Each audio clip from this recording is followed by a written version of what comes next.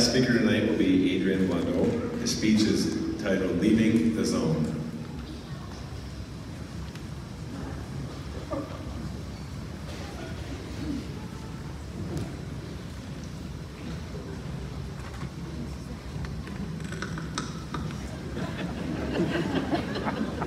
I remember a long time ago, I was left home alone. Bad idea. I was around the age when your parents decided to take a risk and not hire you a babysitter. And it was that same time that I decided that I wanted to use the oven. I came to a realization that if one day I was going to be older and living on my own, just as I was then, I would need to know how to use an oven on my own. At the time, it was scary to me. I was still learning to write cursive and throwing pens at my little sister. And using the oven without my parents, it was a new idea. I would need to go out of my comfort zone to learn to do so.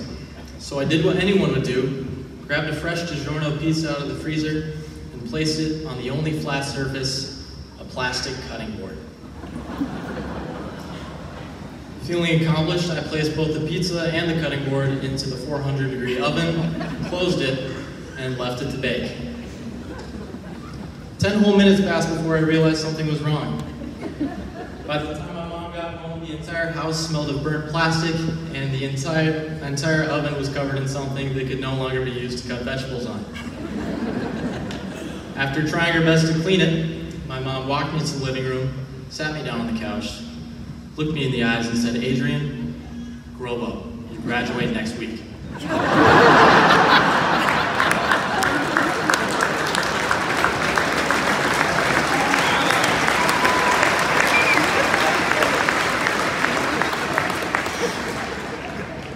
Now, I wouldn't question the credibility of that story. A majority of it was made up last night. But I still feel that there are some truths to it that I feel is valuable to share with you all.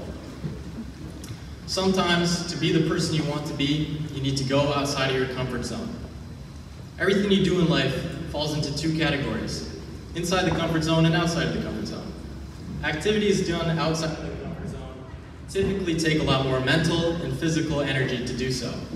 Meanwhile, activities inside the comfort zone are what typically comes naturally.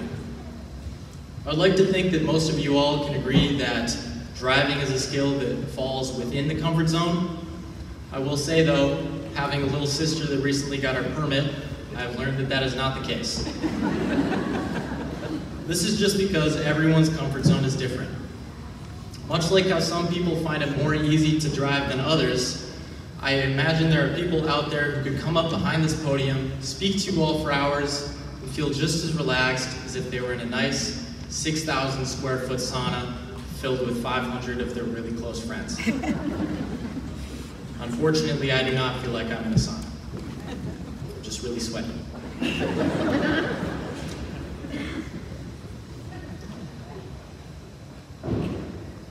One sec.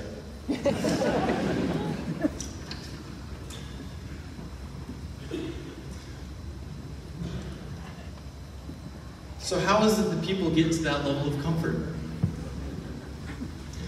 They go outside of the comfort zone. They get up on stage at their high school graduation. They try reversing out of their garage without taking a mirror off their car. Day after day, they push themselves further outside of that comfort zone. They embrace the discomfort, and as a result, their comfort zone grows to meet them there.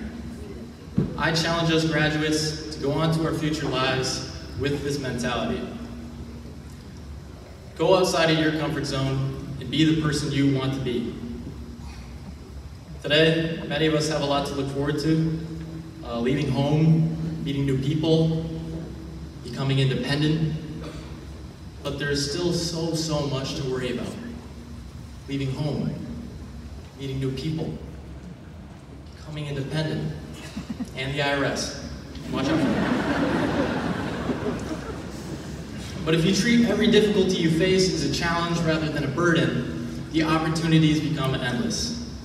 The next time you find yourself questioning whether or not you can or cannot do something, take a risk. Put yourself out there, live outside of the comfort zone, and as long as you don't put a cutting board in the oven, you'll go places.